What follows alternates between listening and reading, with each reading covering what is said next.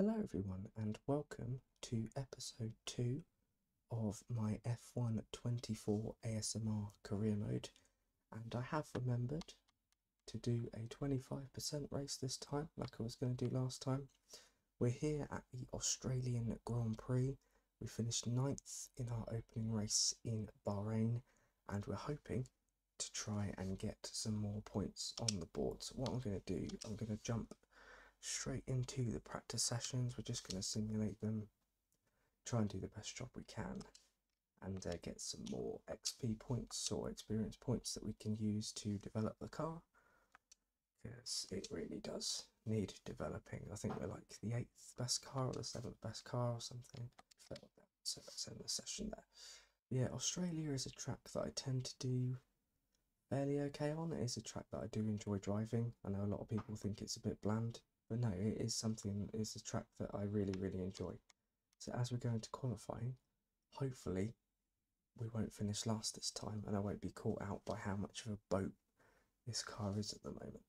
I do love this track. It is like, as an F1 fan growing up in the 2000s, it was sort of like a traditional curtain raiser, and it was like one of my highlights of my year, getting up at like a stupid time in the morning to watch the first race of the season in Australia. And that's always what this race is to me. It always signifies the start of an F1 season, and I think it actually is, the F1 is the first race in 2025. It's the first time it's been the first race for quite a while. So yeah, looking forward to that. Should be quite nice. This is looking like a decent lap so far. See Lando Norris setting the pace. I should turn corners. I was going to turn off the racing lines in the corners because I've been playing these games for years. I don't need them. I don't know why I have them on, to be honest. It just makes me look like a 5-year-old playing this for the first time. Also, I've decided to record this on one of the windiest days known to man, and there's a lot of wind blowing around on my roof and all of that stuff, so I'm going to try and make sure that there's no sort of banging going on in the background when I edit this video, but hopefully there won't be anything too... Oh god, that's a terrible way to take that corner. I'm going to suffer for it big time here. We could have finished like 11th or something. It's going to be P16. Another dreadful qualifying, which would have seen us out in Q1 had we done the normal sessions. So I've been out qualified by Gasly again. It's quite close between the top 3. And Leclerc only 3/10 behind. Gasly in 12th place, myself in 16th. I was only 4/10 behind him. Still not great, but you know, it's not too bad. And we've only qualified in front of the Saubers, Sargent and Hulkenberg. Had quite a poor session. That's quite surprising. But yeah, there we go. So we're P16 on the grid. We're going to have to do another salvage job to try and get ourselves into the points. We have got more laps to do it in though. We've got a 15 lap race this time. Let's see if we can make it happen. We've had absolutely no points added to our rating. That's how well that session went. Here we go, the sun is out for the Australian Grand Prix. We've got that beautiful lake in the background and hopefully we won't end up in it. So we try to improve our driving standards from last time where I was a little bit reckless. I'll skip the grid again. So race strategy, I'm going to go with the only setup I have. Should we start on the medium tyre? There's not going to be a lot in it, to be fair, but we might be able to extend if possible. We'll put 18 laps of fuel in the car, probably maybe a little bit too much, but it will allow us to run in a higher fuel mixture for longer, so hopefully that will pay dividends. So yeah, we'll go medium hard and then see how it goes. We could even adjust it, maybe go medium soft, depending on how the race goes.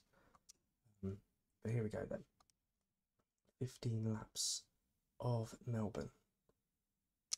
And it's lights out and away we go. Ricciardo getting a poor start at his home race. I was trying to have a look up the inside, but Ricciardo has well and truly taken that line. We're going to go up the inside here. Sneaky little corner cut there, but we didn't get punished for it. So up into P13, we can have a little look down here. I'm on a little look at the inside of Albon. Oh, I've done it again. I've done it again. A terrible driver. Around the outside of Albon into 11th place. Jesus Christ. I thought I had it, and then the car just didn't turn. And then I took 2 cars with me. Now I've got Albon all over the back. And there's that. Oh my god. I can't even drive properly without wheel banging. As Gasly has a little look around the outside, and Albon's really slow, pretty much pushing him round the corner. Let's see if I can actually overtake someone cleanly. Can't even overtake, didn't have the pace.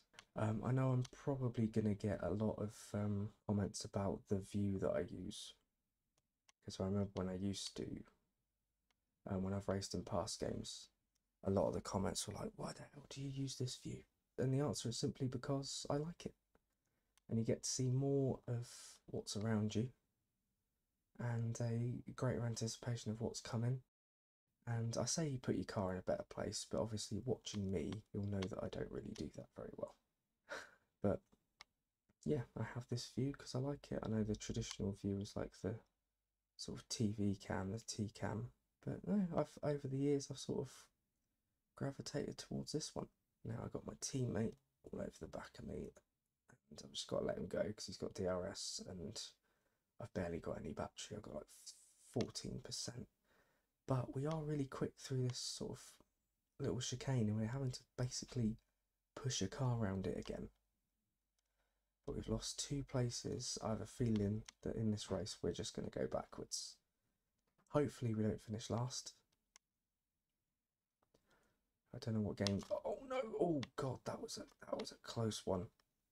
Kevin Magnussen. I don't really know what happened there. So I was coming in and Magnussen kind of just hits me. I don't think I'm actually at fault for that one. So look at it from Magnussen's point of view. He's coming round and he just drives into me. Don't know whether I'm being biased towards myself, but I kept to the outside. I left the door open. I think he just hit me. It's a bit weird, but we've kept the place. We've lost ground on Gasly and Tsunoda now. Obviously, we've got a lot of soft runners behind us, so their tyres are going to be working well for the next couple of laps. So they're going to be pretty quick, and we're just going to have to try and keep them behind us until their tyres wear off. How are our tyres looking? 3 laps in. The front left's looking a bit worn because it's taken most of the punishment. But they don't look too bad. If they're not horrendous, 7 or 8 laps in as Magnussen just strolls around the outside. Got no pace in a straight line at all. And now Sargent's gonna... Imagine getting mugged by Logan Sargent. I'm gonna try and get back. Hamilton? Ricardo I meant. And back up into 16th place. But we've just got nothing in a straight line. Absolutely nothing. We've just got to hope that these guys keep squabbling with each other. So Magnussen and Sargent were the soft runners, and we've got medium runners behind us, so hopefully I can keep the sort of same pace as them.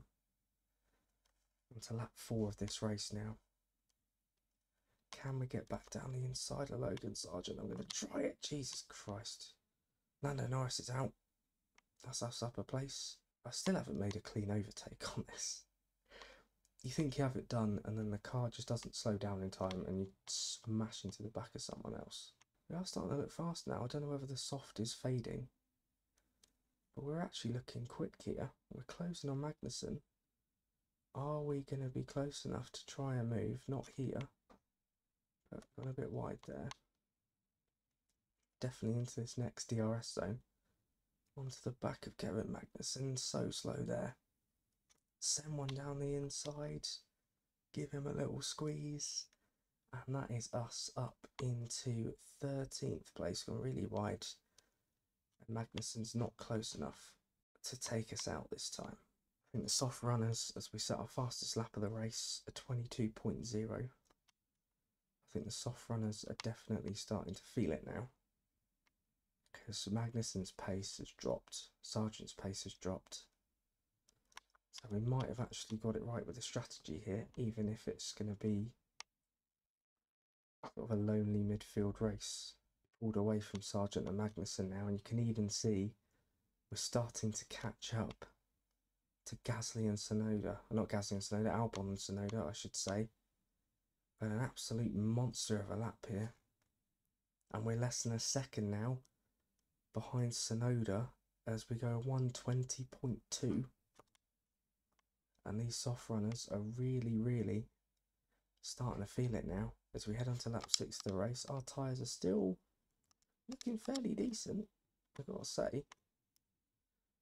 But I think my teammate might be holding these guys up as well. So Gasly's at the front of this queue. I don't know if he's on soft tyres. We've got an objective to overtake Tsunoda before lap 9. Hopefully he can go to the pits and make that easy for us. But no, on current pace, we might be able to attack here. I say that, he's starting to pull away again. Maybe their tyres have got a second wind, I don't know. But yeah, we're managing to sort of stick with them, but we can't quite close the gap, which is quite frustrating. As Albon and Tsunoda into pit, that'll be me achieving my objective by default. Yeah, there we go. Cheers for that. We're up into 7th place. The thing is, do we pit this lap or can we extend? I don't know if Gasly's planning to come in. I mean, that left front is looking pretty worn now. See, they're telling me in this lap, but I really don't know if Gasly's going to come in as well, because that could screw everything over. Because you think with him being lead car and he started ahead of me, you think he'd have priority, but obviously you're the one playing the game, so maybe the game is based around you, which is nice.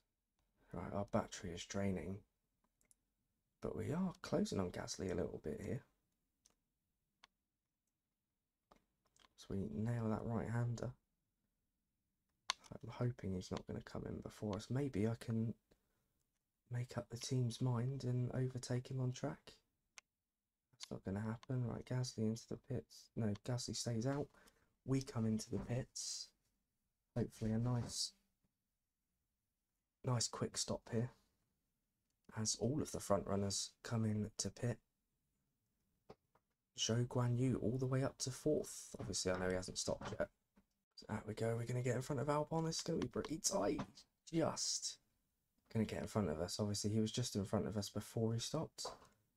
But we have jumped Yuki Tsunoda. So we've lost out to Albon. But we have got in front of Tsunoda. But Tsunoda is on quicker tyres now. So he'll probably have an advantage for a couple of laps. And then hopefully his tyres will start to fade. I am really sorry if you can hear that banging in the background. It's just, this was the only day I could do it, and it's just like the most horrendously windy day ever, and my roof is not very windproof, so I am really sorry if you can hear stuff coming through. Imagine stay with Alex Albon as Pierre Gasly comes into pit. Don't take too much of the curb. We could even jump Albon here, which, considering we're on a slower tyre. Right, don't get caught on the curb. Right, here we go, DRS into play. We're going to get ahead. We're going to get ahead of Gasly. We are. We're going to jump Pierre Gasly, our teammate. Now this is for a points position. All of a sudden, we're in the fight for points. I didn't think we would be. We were a very distant 13th. But now we've got an opportunity. We're going to send it. That was a bit of wheel banging. Albon kind of closed the door a little bit, but I managed to wedge my way up the inside. Compared to previous moves I've made, I think that was reasonably fair. I did give Albon a little bit of a touch there, but I don't think I did anything too outrageous. But here comes Albon. He's going to come straight back at us. He's going to drive into the back of us. He's going to go down the inside. I'm going to try and... Oh, I got a little bit... I turned in too early and then had to correct. And he's going to get DRS. And hopefully that's not battle over. If I can just stick with him until the pit straight. If I make stupid little mistakes like that, it's not going to happen. I've got DRS, but lost so much time in that last sector, so I just kept running wide, kept making really silly little mistakes. We might have DRS this time around. We're not going to be close enough for an attempt, but we can use it to put ourselves into contention. Obviously Tsunoda's using it to put himself behind me. The thing is, I'm pretty good through the first sector, reasonably good through the second sector, and then it was the final sector. We set purple, Jesus, but we're all over the back. Alex Albon now. As the weather outside has chosen the worst time to get really noisy. We've got DRS. Can we make it work? I don't think we can. Little touch of the wall into the back of Albon. They're so slow through that corner. You really have to like literally push them through because the speed differential is massive. We're going to go down the inside of Alex Albon. This is for 10th place. He's going to come back at us, but we just manage to stay ahead. With 5 laps to go, if we can keep it there, we keep running wide. Jesus, right. Oh, God. Right, we have to try and sort this brake bias out because I think that might help us turn the diff down a little bit. Albon comes back at us.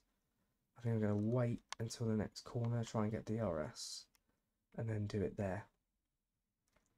But we're not going to get DRS because we weren't behind, so that's backfired. Right, down the inside maybe. No, not quite. Oh, I messed up there. I should have let him through earlier. This is proven to be an interesting battle for the points, I've got to say. I'm really enjoying this. As we go really wide through there. But now I've got to be quite wary because Tsunoda's behind. I've got no battery. I'm pretty much being a human blocker on this straight. A mobile chicane, as Martin Brundle calls it. But the battery's recharging, but we got no pace. Tsunoda all the way around the outside.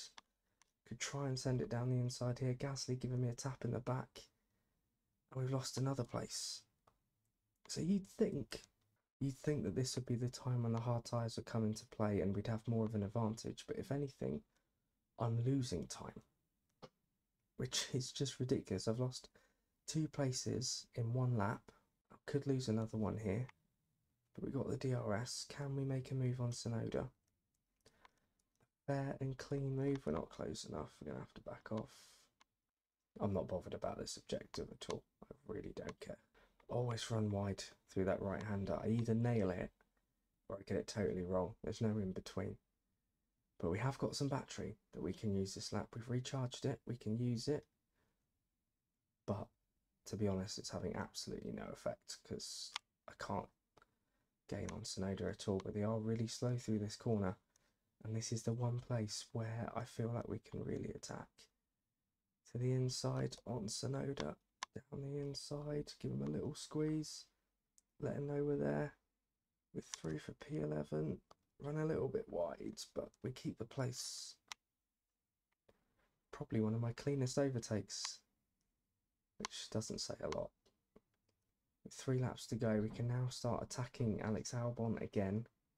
What we could really do with is a DNF, someone in the points to retire. And then we can just get top 10 by default if we can hold on. You can probably tell a lot of my achievements in life are through default. All over the back of Alex Albon now, into this DRS zone. As we follow him through this sequence of corners. I say a sequence of corners, it's 2 very long corners. Not close enough, we're just going to wait, bide our time. We know we're quicker through here. And get the DRS, get the inside line, down the inside, time it to perfection, and there we go, up into the points. But we all know with these 3 guys behind us, it can change, especially if I run wide like that. But we've got 2 laps to go. Let's try and make it happen. We have actually passed our objective. Not that I really care. But this is where we're going to have to be really wary. Because we've got Albon behind. I have to try and send him down the outside if we can. Right, we managed to defend on one DRS straight. Can we do it on the next one? We've only got 12% battery. So I'm not optimistic at all. Albon is going to pass us like a friggin' express train. Yuki Tsunoda's going to pass us as well. But we have got the advantage. We're really quick round here. But that hasn't worked. And Pierre Gasly's got past as well with the DRS. And I have no answer to it at all. Absolutely no answer to it. They were far too quick. Even with a bit of a recharge battery. As we have a look down the inside of Gasly. So even with the recharge battery, there was nothing I could do. Absolutely nothing I could do. The straight line speed in this car is non-existent as we head into the final lap of the race. We've got a 4-car battle for the last points position. Might have to send it here. Might have to send it. No, that was not on. And now I've compromised myself. Had to have a go, but it didn't work. It's given, all it's done really is give Albon a bit of breathing space. Right, we're going to have DRS. We've got a little bit of battery, but that's draining very quickly, and we're still slow as hell through here. I want to at least try and finish ahead of Gasly, if I can. Got past him again, but we're not going to be close enough now because we're too busy fighting each other that we've completely compromised ourselves. And I could be in a position here where I could finish behind Pierre Gasly, as we've only got a few corners to go. We're just going to have to do what we did last time. Send it up the inside. Sorry, Pierre. See you later, mate. Right, we're not going to get points, but can we finish ahead of our teammate? It's going to be less of a drag race than I thought. It's going to be P12. It's probably about right, because that's kind of where we were around this place for the whole race anyway. We weren't quick enough to hold it.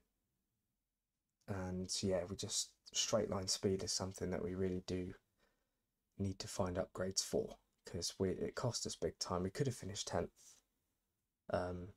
but it didn't happen. So that's unfortunate. Max Verstappen takes the victory for Red Bull, their first win of the season. So yeah, Sainz and Leclerc join him on the podium. Hamilton, Russell 4th and 5th. Sergio Perez in 6th. Piastri, Stroll, Alonso and Albon rounding out the top 10, which means as we look at the drivers' standings, it's pretty frigging close. Verstappen and Russell both on 36 points each. Sainz not far behind on 33. Leclerc in contention on 27. Hamilton on 20. And then obviously all of these guys down to myself with 2 points. Gasly with 1 point. Alex Albon getting on the board for Williams. Everybody else with 0. And in the constructors, looking very close again. Ferrari leading the way on 60. Mercedes on 56. Red Bull 44. Then McLaren and Aston Martin, ourselves on 3. Williams getting their first point of the year. And then, let's see, RB, that name confusing. I know it's RB. There's so much in the way. RB or V-Carb, whatever you call them. Haas and Sauber all yet to score. I don't think with Sauber that's going to change anytime soon unless a miracle happens. But there we go. A race that could have been better, could have been worse, I think. Obviously, we could have ended up finishing anywhere from 10th to 13th. We just didn't quite have the pace in the straight line to get ourselves some points. But never mind. Well, it's a decent race. We'll move on to the next one. Hopefully, we can get some points in that. But thank you very much for watching. I really hope you enjoyed it. Please hit the like button if you did. If you're new around here and you like what you see, why not get subscribed so that you can be notified of future videos like this one.